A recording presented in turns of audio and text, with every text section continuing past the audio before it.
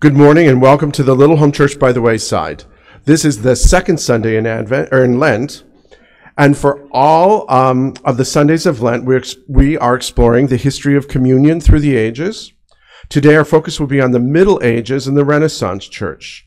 Included in your bulletin, and this includes the bulletin online, you will find notes on the church history, on visual arts, and music.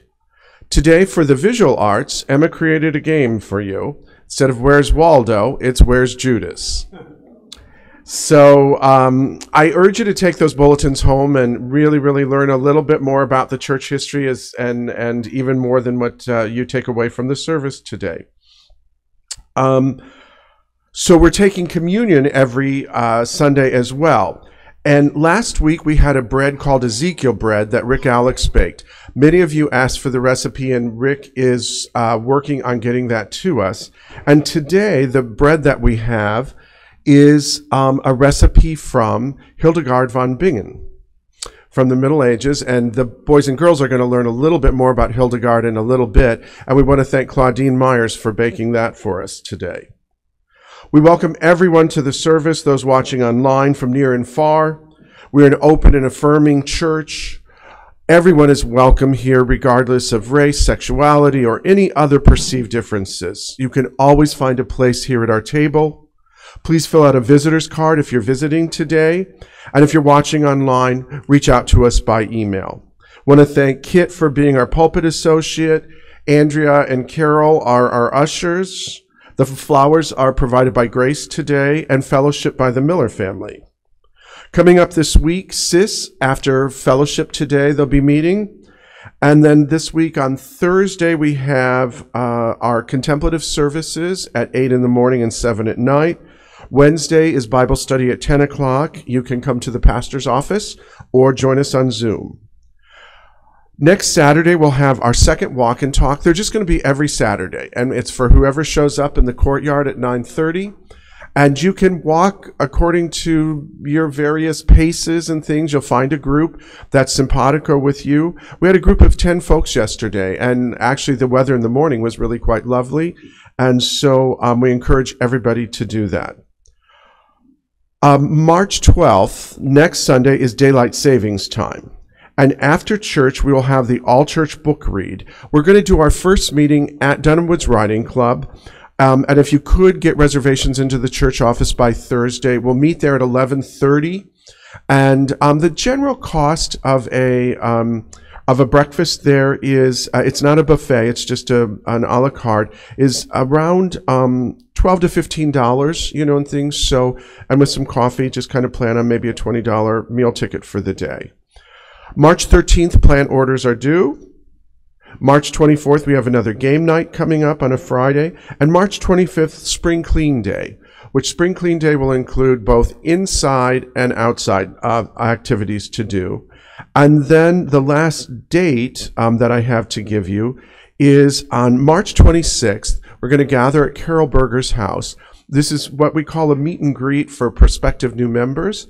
And Carol makes her own pizza, and so we're going to have a pizza night. And so we invite, I know we'll be reaching out to folks who have been visiting and so on, but we don't want to miss anybody. So please let Carol know if you're interested in attending pizza night at the meet and greet on March 26th.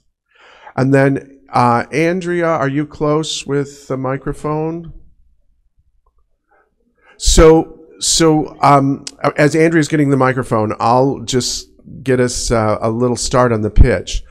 We were assigned our new family, and it is a family from Syria. And as you know, they've just gone through, terrible earthquake and so on. But it's a large family, and Andrea's going to tell you about that now. So take it away. They're coming from Turkey, and Turkey. They're Syrian, okay. But they've been in Turkey, which I'm not sure that's better. And they're coming in on the 14th, and so we're going to do, hopefully tentatively, the move-in on Sunday afternoon, leaving here about 2. So if anybody wants to join, that'd be great. And thanks to so many generous people, we have everything except we need a fan, and it's 2 adults and 7 children. So we need queen size sheets and comforter, 1, and then 7 same thing sheets and comforter for the children. So if anybody can help there, please let me know. Everything else, and then we'll do the grocery shopping before the 12th too. So we're excited to be able to help. Yeah, the twin sets are the 7 for the children. Right. This month. It's originally we were thinking we were going to do it next month, but this is for Exodus, this is a crisis situation. The family moves into the unit on Tuesday, March 14th, and our availability was March 12th to move in. And if anybody can offer to help move in as well, you'll be, making beds. We're going to leave here at 2:00. So we'll have, book club, and then, have a chance to get down here. Yeah, and if anybody can help with sheets and a fan, let me know. All right. Thank you. It's a great opportunity, and we appreciate so much, again, the outreach of the church. I have one note to read to you guys, and it's from Ruth. And I'll just read it the way she wrote it. Please know that Ruth Lishamer is grateful for beautiful flowers that dear congregation members bring after church services. So kind of LHC and Jean and Frank Muno this past Sunday. I so miss our blessed church services, but because I'm in a wheelchair bound, I can't travel in an automobile because of my twisted leg. I would have surgery, but it's impossible at 98 years old. I dearly love our precious church and congregation. How good to see the service on laptop afterwards. Pastor Larry, you are, we'll skip that. And then you are fabulous. Hope you had a pleasant and much deserved birthday. Ruth. Thank you also for home visits and prayers. Thank you all also for prayers for Sun Lee, who is in cancer remission at this point. God bless, love, Ruth. So that's a really wonderful thing. Good work on everybody's part for helping Ruth. Is there any other announcements? Do we have? Oh, Clara. This is another day to order Girl Scout cookies, and you can also, if you ordered them like last week or the week before that, you can pick up your Girl Scout cookies at Fellowship. All right. Thank you. Anybody else for an announcement? All right. I'd ask you to just close your eyes for a second, take in a few deep breaths. As we find ourselves in this time of Lent, of soul searching, wanting to become closer to God, let us come together in communion today. Today, as we spend time learning about church history in the Middle Ages and Renaissance, hear these words of William Shakespeare. This above all, to thine own self be true, and it must follow as the day the night, thou canst not then be false to any man. Our instincts are usually to play to the approval of others. Validation from others is often the most important validation that many of us seek. It's a tremendous ego booster. What we often forget is that self-examination is much more critical than the critique of others. We must always live with ourselves. And if our lives are to be enhanced by any decent degree of personal peace, we must even come to like ourselves. In this service, may we do the tough work of self-examination, the intense work of self-reflection, the sobering work of self-critique, knowing we are in the presence of a God who loves us, created us, and is in us, and leave here loving our neighbors as ourselves. Amen.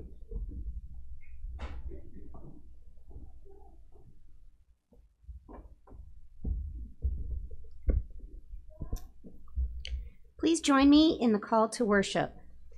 From the safety and comfort of home, God called Abram to go from all he knew to embrace a future yet to be revealed. Go from, God says, and our hesitant hearts place one foot in front of the other to trust God with the unknown. By night, Nicodemus came seeking greater insight into the teachings of God for the journey set before him. Jesus called him out of the shadows and towards a life born anew. Go towards, God says, and a new life awaits us. We reach towards a God who has not come to condemn the world, but to offer a salve that can heal all wounds. We fear the unknown, and that which we lack is understanding. How can this be? We proclaim with Nicodemus, and yet God's call is one that urges us to go with our whole self into that unknowing, trusting that God will provide a way. Love calls us forth into lives of transformation, born anew into new paths of faith. Though we do not know where we are going, God has promised to never leave us alone. Let us worship the one who will show us the way.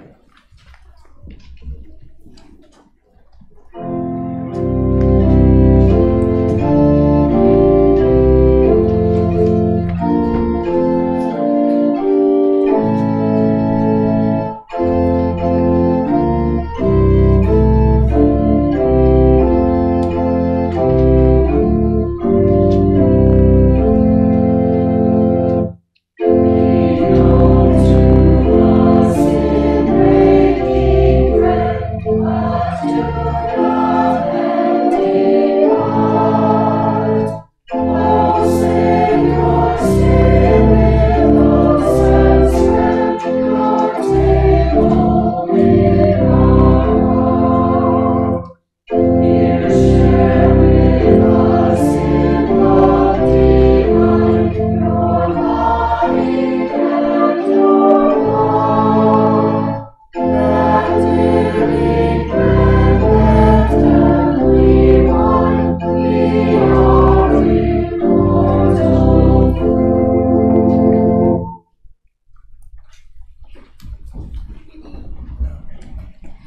Please join me in the prayer of invocation. God of calls and courage, you draw us towards your loving embrace, even as we face what seems like impossibility. We experience heartache and grief, injustice and cruelty, fear and anxiety as daily teachers on this path of faith. As you call us to go into an uncertain and unknown future, oh God, grant us the courage needed to let go of all that we have known, so that we can take hold of the new life you are bringing about even now. Though we may not know where we are going, your way is revealed moment by moment, step by step, and breath by breath. In the name of the one who so loves the world, we pray. Amen. Please join me in the prayer for transformation and new life. O God, we all too often wish to go our own way, maintain control, and rely on our own strength rather than trust that you will provide. Forgive us in our unwillingness to live by faith or to not trust you with providing all that we need for the journey. May God's mercy surround our weaknesses with grace for restoring us to hope everlasting. Hear these words of grace. Friends, the call of God does not leave us isolated and condemned on a road of uncertainty, fear, and mistakes made. God's unending love and compassion is for all whose burdens are heavy and whose weary journey brings tears. May the tender arms of God carry you forth in strength. God has not come to them, but to look for healing salve for our wounds. We welcome God's healing and salvation through Jesus Christ. Amen. May the peace of Christ be with you. And also with you. This is where we stand and place our hands on our heart and greet your friends.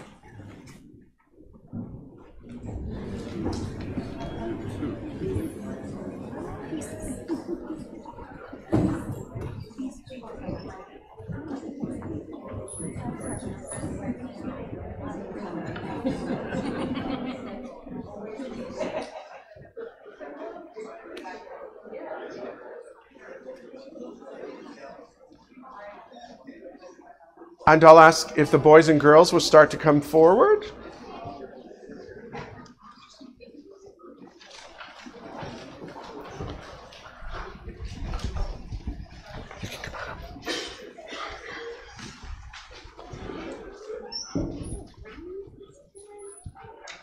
We're going to talk about that. Come on up. Hi, Madden. So, Clara, why don't you just ask what you just asked? Is that a brownie? So the communion bread looks a little darker than that. We're going to talk. That's a great leading question to today. So do you remember what Lent stood for last week when we talked about Lent? Anybody remember something about light? There's a light inside us, but what about the light outside? What starts to happen in the springtime? There's clouds and things, but it gets lighter earlier. It's Lent is the lengthening of days. Now, it doesn't, again, mean more than 24 hours, just 24, we still get that, but we have more light in the day. And next week particularly is daylight savings time. So you're going to be getting up an hour early. It's that spring ahead kind of idea. There's something else as we think about calendars. This month in the United States is what we call Women's Month. And so we start to think of all the contributions that women have made to our society and things. And the reason, Clara, your question was so important is because Mrs. Myers baked this bread, which, so it's not brownies, it's bread, and it's actually kind of a sweet bread. And maybe later, when you go home, and if you take your bulletin home, your moms and dads can read about the bread to you, but it has different spices in it. So the recipe comes from a woman who was born in 1098. That's a long time ago. And her name was Hildegard of Bingen. She was German, and she did a lot of writing. She composed music, and she was a mystic. She had visions. She became an abbess, which is a nun, for a monastery. And she also wrote about medical and scientific things, and she wrote many of her letters to politicians of the day. Now, she couldn't be a leader in the church service at that time because women weren't allowed to be part of that. Aaron. There were many politicians in like that year and now, like she didn't write to. The monarchies, I think, is what when we say that. I think it was to the monarchies and things. That's a good point. Hildegard, she was actually born into a noble family herself. She was the 10th child in the family, and her family gave her to the monastery, and she became a nun at 15. By the age 38, she was titled Mother Superior, and her monastery was in the Rhine Valley near Bingen, and hence Hildegard from Bingen. She traveled a lot, she talked to a lot of people, and after she died, a lot of the popes suggested that she become a saint, but this didn't happen. However, she does have a feast day, which is September 17th, which is the day on the calendar that she died. St. Patrick's Day is on the 17th of March. That's coming up. She had many visions. She wrote them down. They were mostly about God and God's relationship and love with humans and the church and creation. Her music that she wrote wasn't like the other music of the day. It was a little more melodic. There was something that you could sing a little bit more of. And her music was also written for higher voices because she was in the abbey with all the women, and women have higher voices than men. Aaron, do you have something you want to share? Pre like 1400, churches really didn't allow like music requirements. So how would she write like a lot of music? That's a good question. And we talked about that last week in the service, that pre-1400, there wasn't a lot of music in the service. She just knew how to write music, and it might have been one of her gifts that she got. And so she would write music, and she even would sometimes put in some little harmonies with that. So that's a good point. It's a very good point. So yes, Madden. So I heard she is in the abbey, but why is she in the abbey? Because abbey has only one clothing that is black and white. But why is she in the abbey? But how did she get there? How did she get to the abbey? Her parents took her there, and then it became her home, and she lived with all of the other nuns and dedicated herself to helping and serving others and sharing God's love with them, which is what we always want to do, right? Right. So you guys, in just a second, we're going to say the Lord's Prayer. But what I want you to think about again is in our history, particularly for the girls here today. We've come a long way, baby. And so you can have places to serve in the church. And you don't just have to be over in an abbey or something. You can serve God any place that you want. And you have a voice, and that's really, really, really important. All right? When I look at our church council meeting we just had, last week, I was the only man there. And everybody was doing their part. All the women were doing their part to represent the church and serve God. So that's really important. But Aaron, boys can do it too, and Heath. All right, we all can serve God. Let's say the Lord's Prayer together. You guys will go to Sunday school and then come back for communion. Our Father, who art in heaven, hallowed be thy name. Thy kingdom come, thy will be done, on earth as it is in heaven. Give us this day our daily bread, and forgive us our debts as we forgive our debtors. and lead us not into temptation, but deliver us from evil. For thine is the kingdom, and the power, and the glory forever. Amen. Okay, off you go.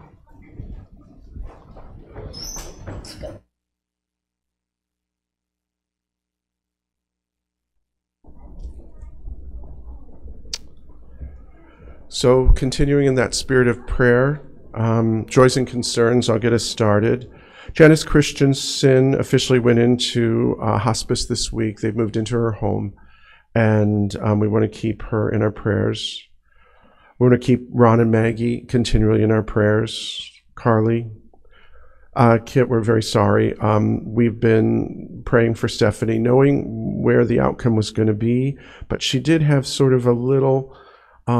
just a wonderful moment before her passing, but she did die this week at 26 years old. And are there any other joys and concerns? Up here?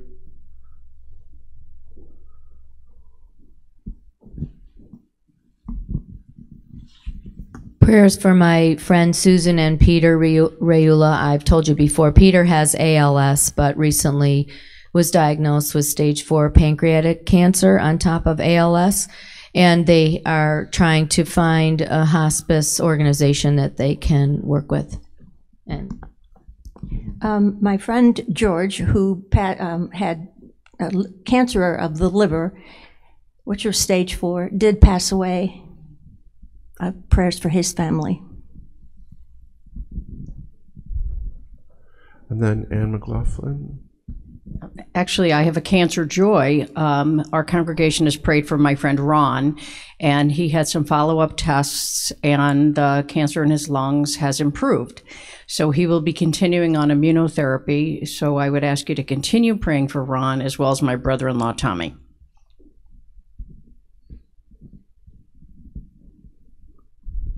A joy.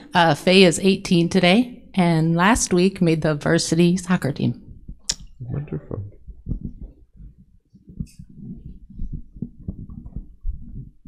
Anyone else? Okay, please join me in prayer. Oh, wait, one more? Sorry. It's Samantha. Just prayers for my grandpa on my dad's side. He's been having some health issues. So we're kind of waiting for what's to come from that. And then the former deputy chief of the Geneva Fire Department's been battling cancer for the last 7-8 months. And they let us know this week that there's no more treatment options. So we're working through that as a department. So. Okay. What is his name? Mark. Mark. And your grandpa's name? Ray. Ray. Anyone else? Okay, let's pray. Good and gracious God, as we journey into this Lenten season, we pray for those who are being tempted to look the other way when wrong is happening in their family, their workplace, their neighborhoods, tempted to misuse their gifts for self-gratifying purposes, tempted to allow untamed emotions to direct or do harm, tempted by the corrupting power of money, and those tempted to stay in a rut rather than strike out on new life-giving paths.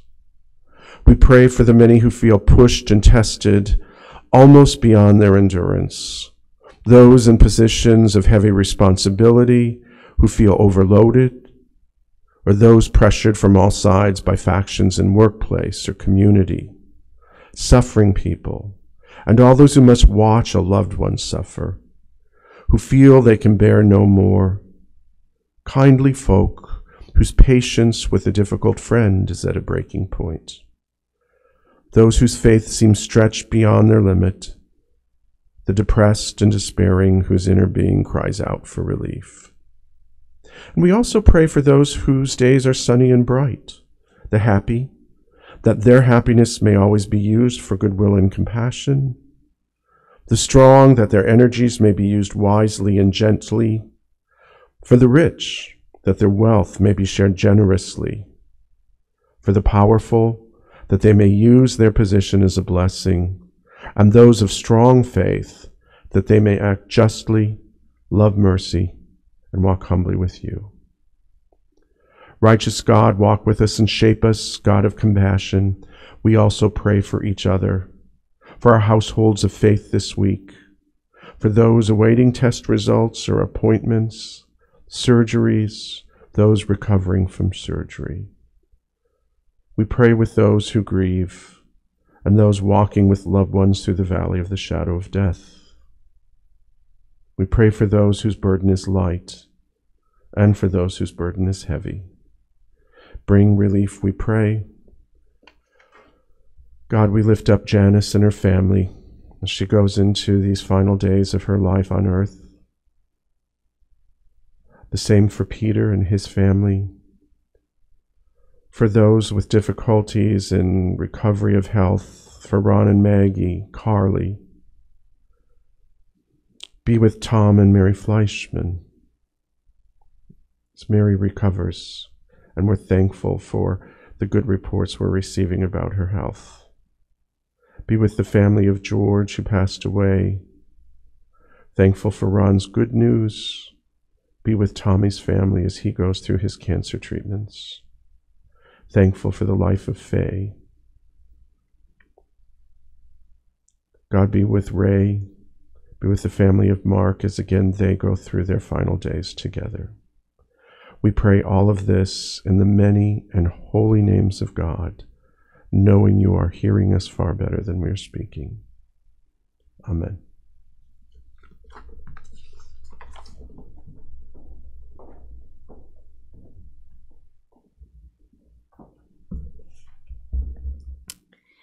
Our first reading today is from Genesis chapter 12, verses 1 through 4. Now the Lord said to Abram, "Go from your country and your kindred and your father's house to the land that I will show you.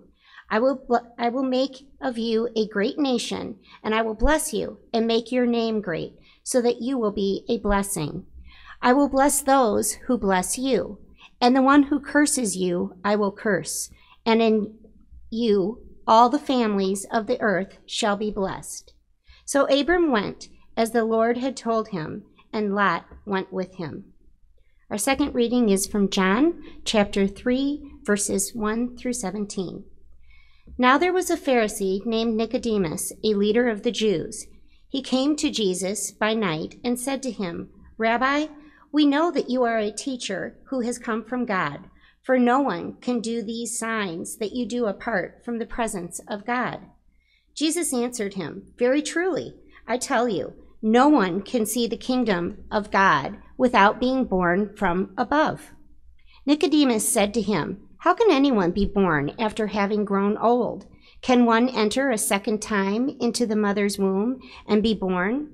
Jesus answered, "Very truly, I tell you, no one can enter the kingdom of God without being born of water and spirit.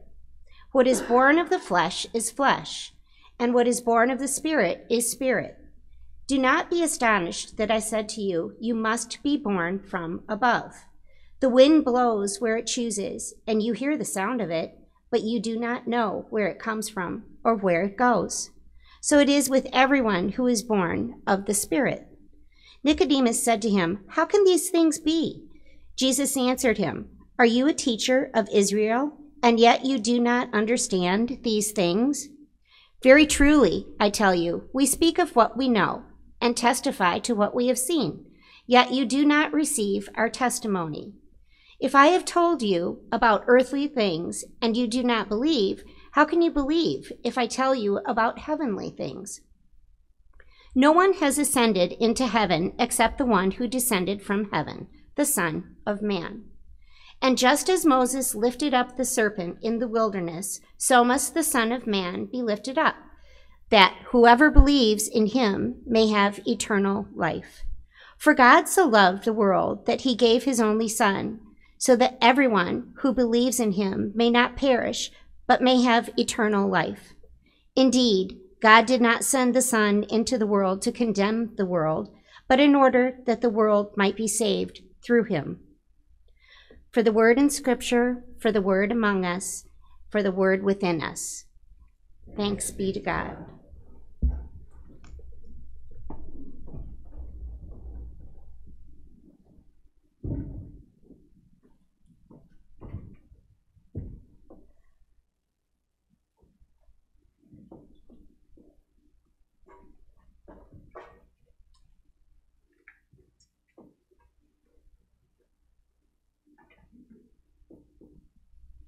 I'd like to begin this morning by looking back at what we discussed last week, communion in the early Christian church.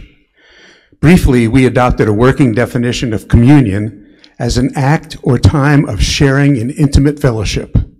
We then looked at the progression of communion from the Last Supper to agape feasts to a very formal celebration of the Eucharist.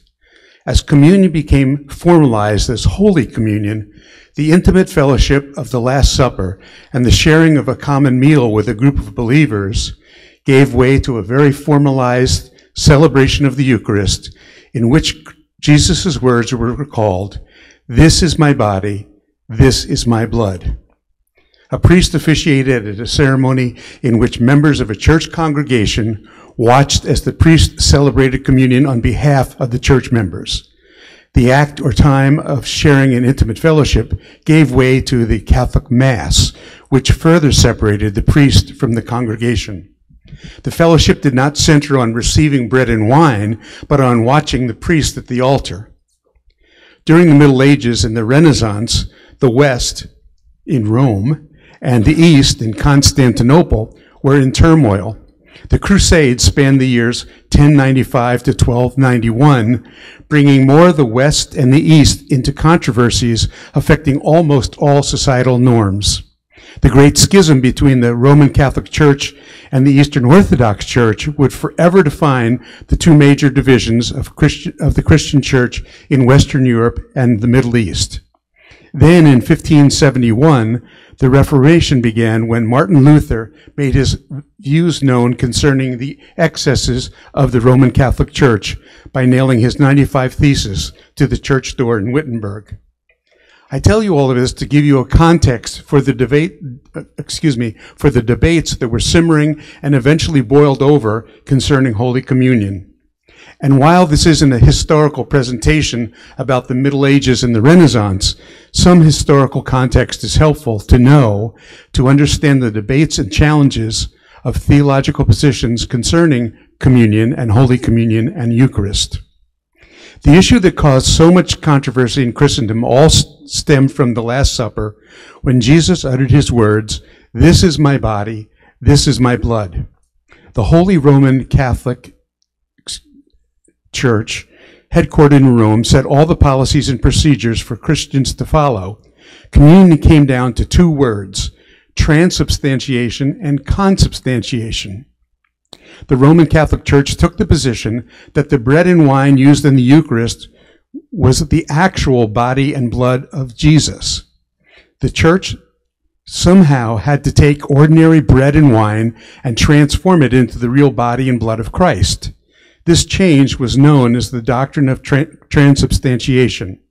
The ordinary bread and wine at the altar became the actual body and blood of Jesus through the consecration of those elements by a priest.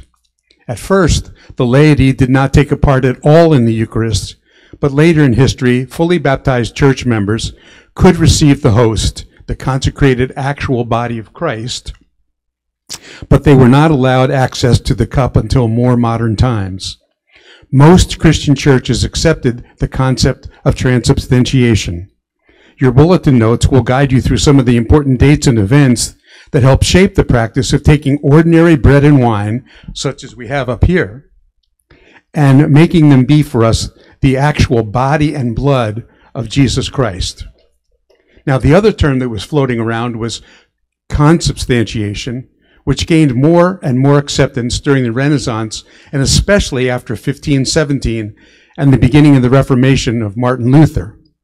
Luther never completely left the position of the Catholic Church that ordinary bread and ordinary wine would and could become the body and blood of Christ during the Eucharist. Luther and others offered the theory of consubstantiation, in which the substance of the ordinary bread and wine coexisted along with the body and blood of Christ in the consecrated bread and wine presided over by the priest. The bread and wine did not change their true nature. They still were bread and wine, but they existed along the actual body and blood found in the consecrated elements that the priest had handled. So as the Reformation was heating up and Protestants were increasing in number, having to believe that the bread and wine became the actual body and blood of Christ ceased to be an all-consuming issue even for the Protestant churches. Bread and wine could be offered to all, and Jesus' words at the Last Supper were remembered so that communion could become again an act or time of sharing in intimate fellowship without the confusion of eating the body and blood and without eating the body of Jesus and drinking his blood. I want to backtrack for just a minute to the Great Schism of 1054, in which the church in Rome and the church in Constantinople split. There were some issues of church governance, certainly, and the role of the Pope in Rome as the head of all Christian churches, but a big part of this split between the two churches had to deal with two issues related to the practice of Holy Communion. First, Roman Catholics believe that Jesus' being was begotten or flowed directly from God. Jesus' body was transformed into the bread by the words of institution spoken by the priest. The Orthodox Church, with its center in Constantinople, believed the bread and wine were changed by the power of the Holy Spirit, which flowed directly from God to the communion elements.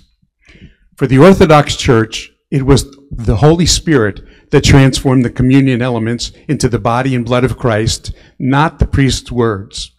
This disagreement had to do with the decisions made at the Council of Chalcedon 600 years before the Great Schism.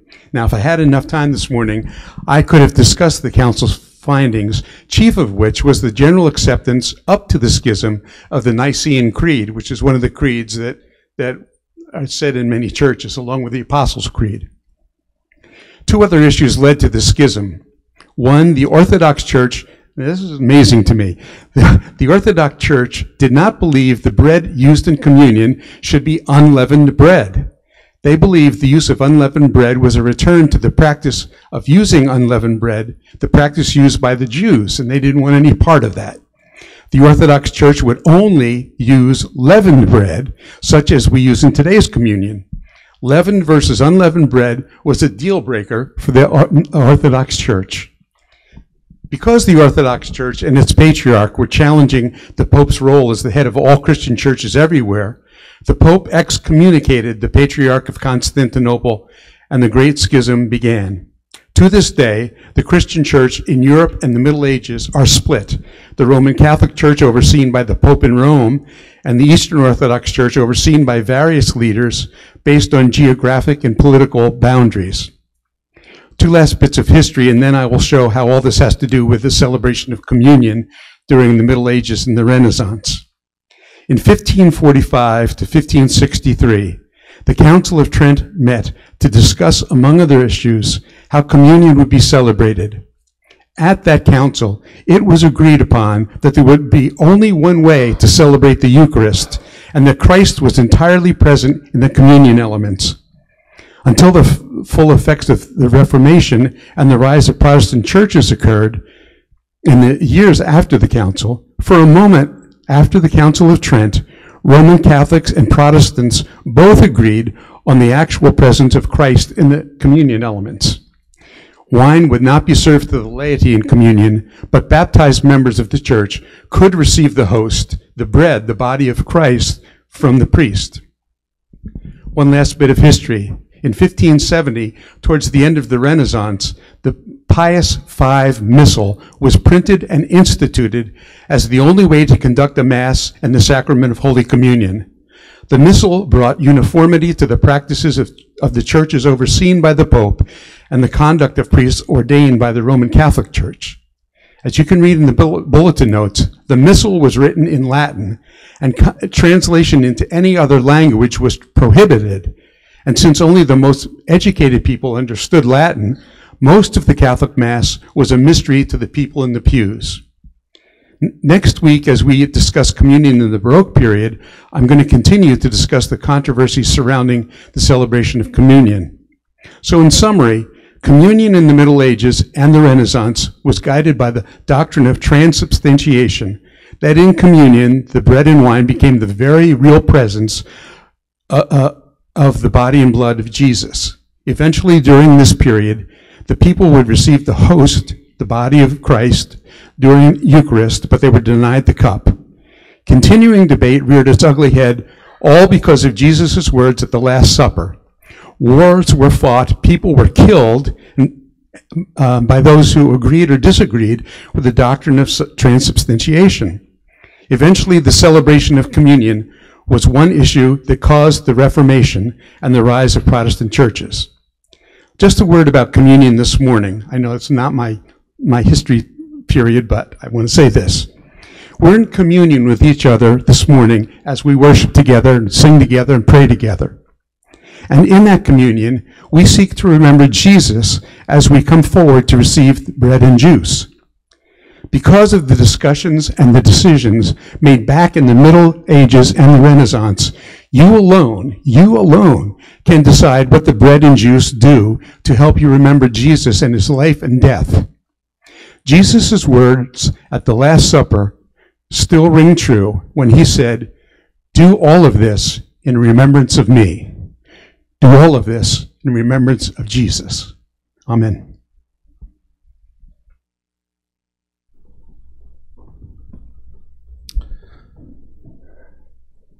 As I continue on here, I want you to know John and I did not talk about this week, so you may see a theme here. This week's scripture passage in the New Testament contains arguably the most famous verse in the New Testament, John 3:16. Citation frequently seen on bumper stickers, billboards, depending on where you're traveling in the country.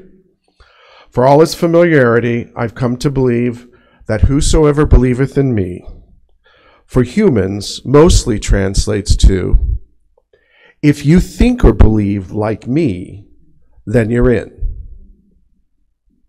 Martin Luther called John 3:16 the gospel in miniature. And like any summary of the gospel, this famous sentence pushes us to clarify how we understand God's love and God's justice to be related. If we distort this key relationship of God's love and justice, we can render the verse not the gospel, but sometimes the anti-gospel, a proclamation not of love and invitation, but of what we've just heard, of contempt and exclusion.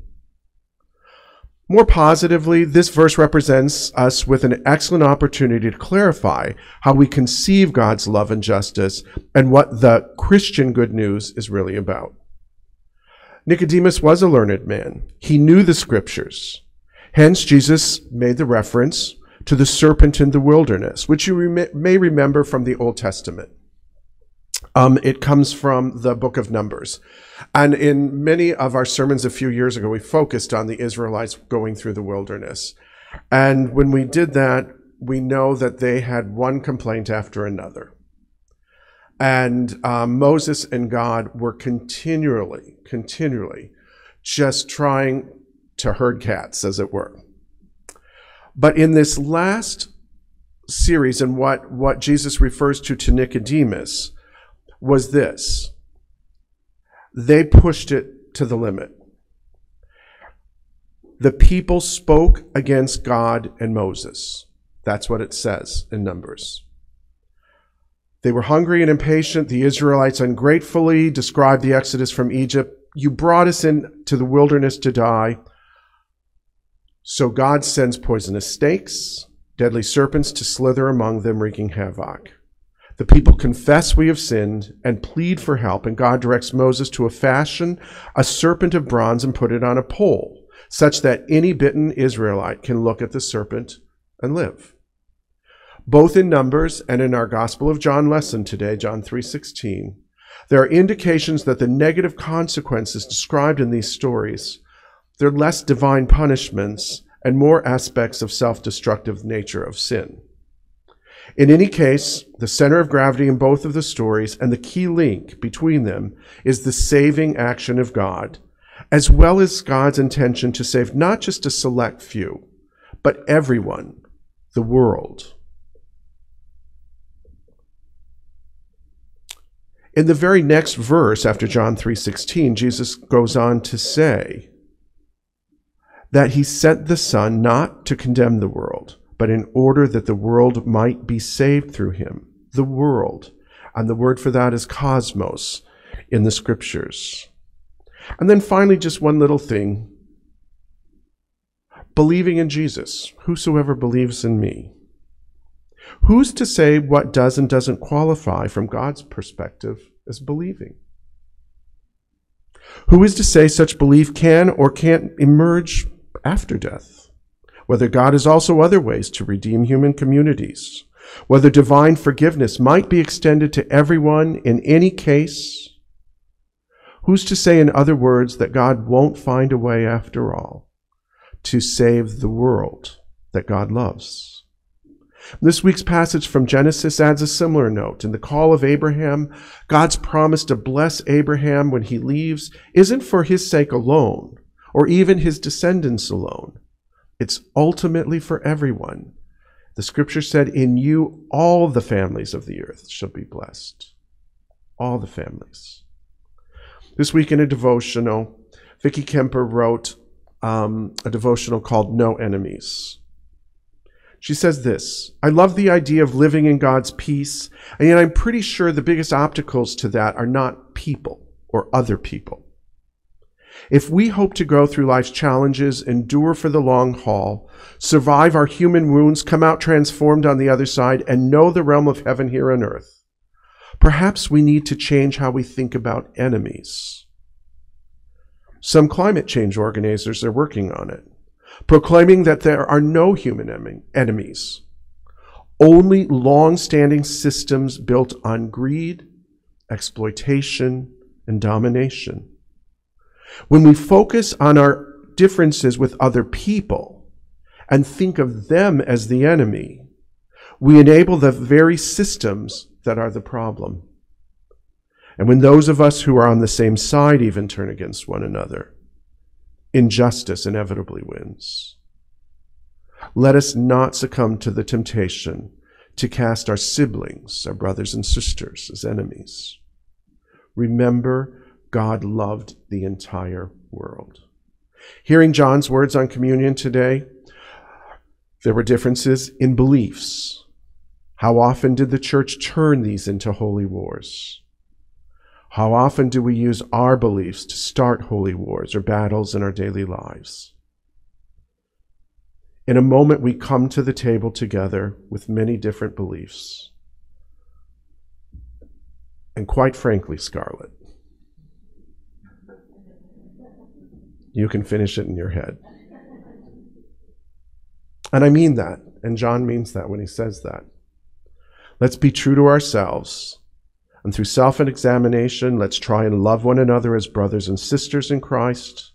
Do our best to make this world that God loves and each other a better place for having been here. Amen.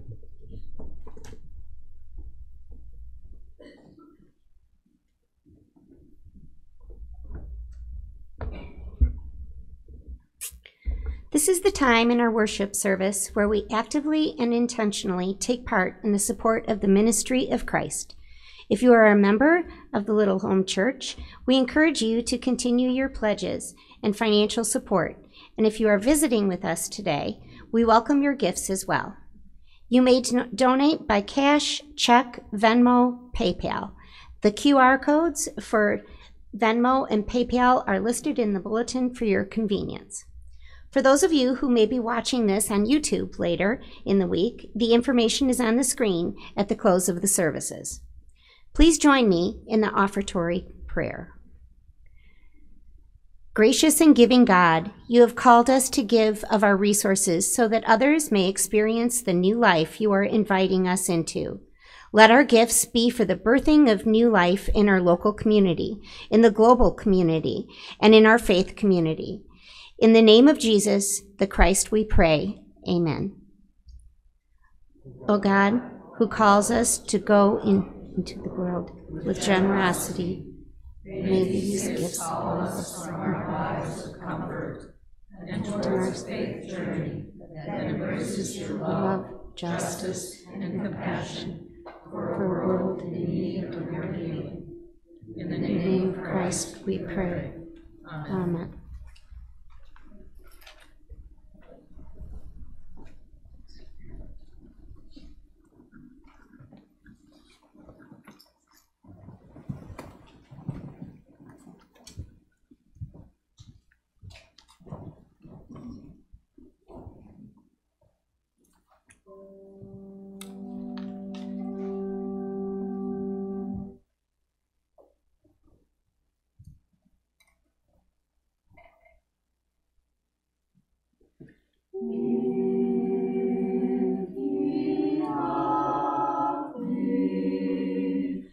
Keep my commandments,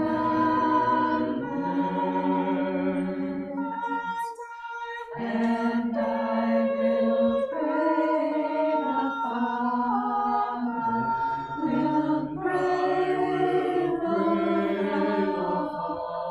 Father, and He shall give you another Comforter, that He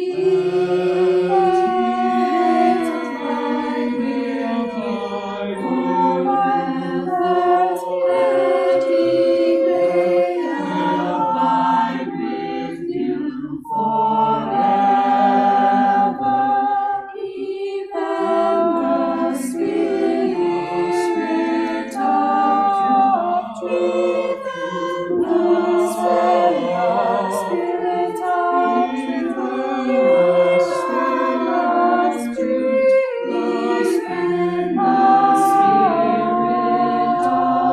of truth, that He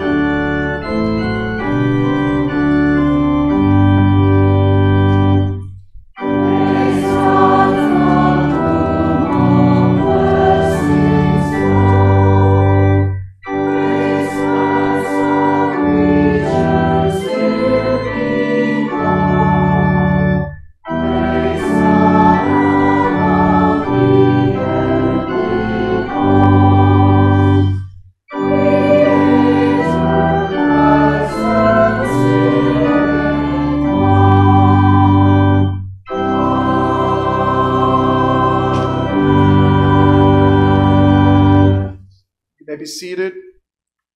This is a season of wilderness, the season we grasp to understand the divine just a little more. This is the time for us to reach inward, to find the self that God sees. So this is a chance for us to gaze outwards, caring for the Christ in our midst. On this journey, we crave the bread of life.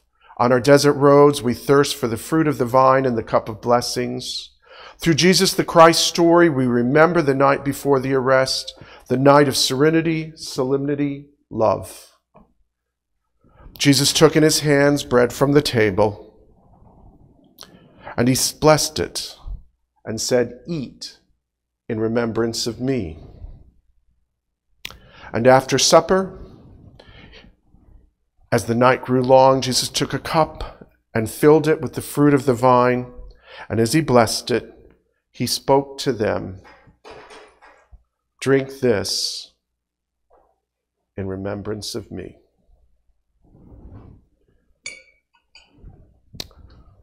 For communion today, we have the bread of Hildegard von Bingen. We also have a gluten-free option, or if someone still would prefer to have the cup and the juice, it's there as well. And I also have this morning just these little Dixie cups. So if someone can't come up forward for communion, but they would like to have one of the the special breads, just simply dip the bread in the juice, put it in the cup, and take it back to the person in the pew. Please come forward.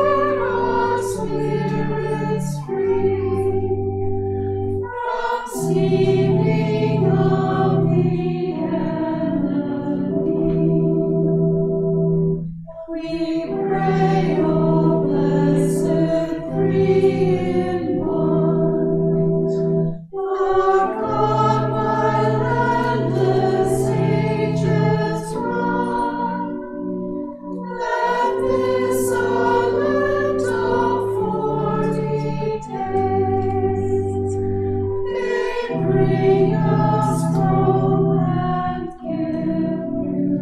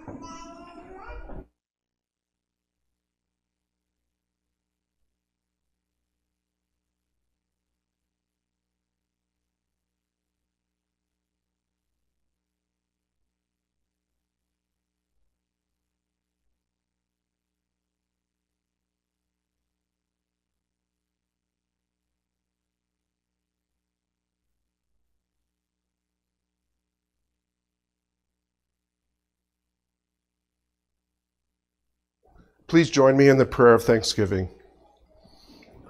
Divine light of our journey, in a spirit of gratitude, we give thanks for this time at your holy meal, knowing that as we continue on this Lenten journey, we will find your peace surrounding us. Amen. If you all stand, we're going to sing the fourth verse only of All Praise Be Yours, My God, This Night, by Thomas Tallis, which was the composer that the choir sang, who is from the Renaissance period.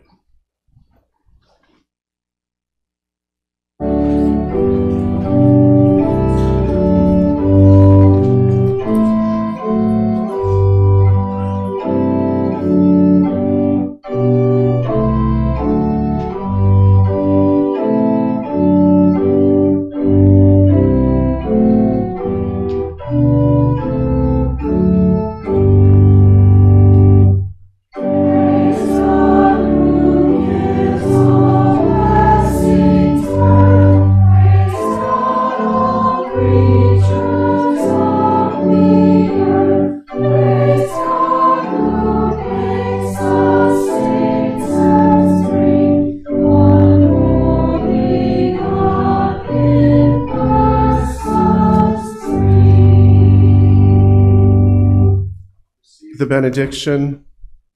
Just as God's word was sent into the world to heal and redeem, so God sends you into the world this day to be the light and love, the healing and the hope.